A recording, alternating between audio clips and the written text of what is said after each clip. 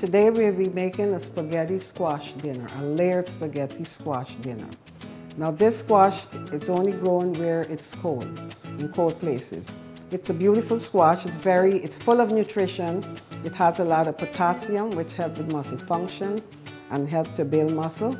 It has B6, which helps with enzymes production, and it has vitamin C, which gives your immune system a boost start. The only thing with this squash, the skin is very hard. I wouldn't dare cut it on camera.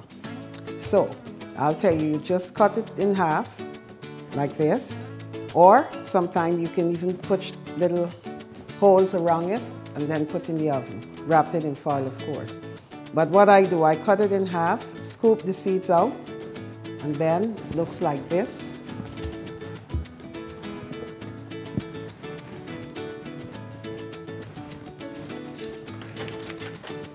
I scoop the seeds out, and then I take it, put it in a foil, aluminum foil. First you rub some olive oil on here, and then you put in the aluminum foil, like this.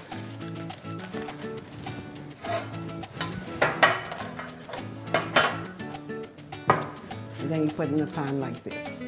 And you put in the oven, let it bake for 20 minutes, 350 degrees. And the way you test it, you always feel the skin. Just keep feeling it like this. If it feels soft, you take it out. 20 minutes, not too soft, or else the squash can get mushy.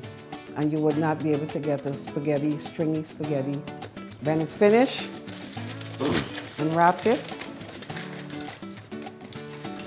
and you let it cool. And then it's ready to fork to become spaghetti. Okay.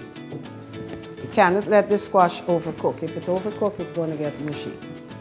Okay, so you do it like this.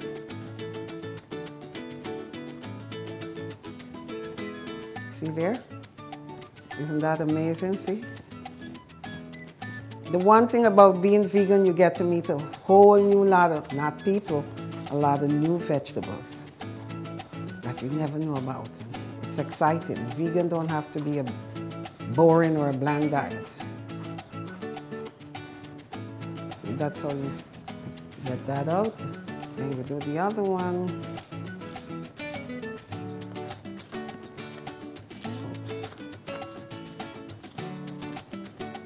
And you guys see? All the spaghetti. You don't have to use pasta. And this is low in calorie.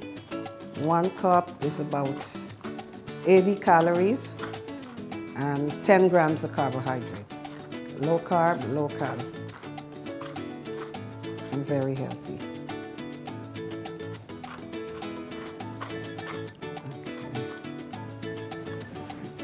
And that's our base for our spaghetti squash dinner.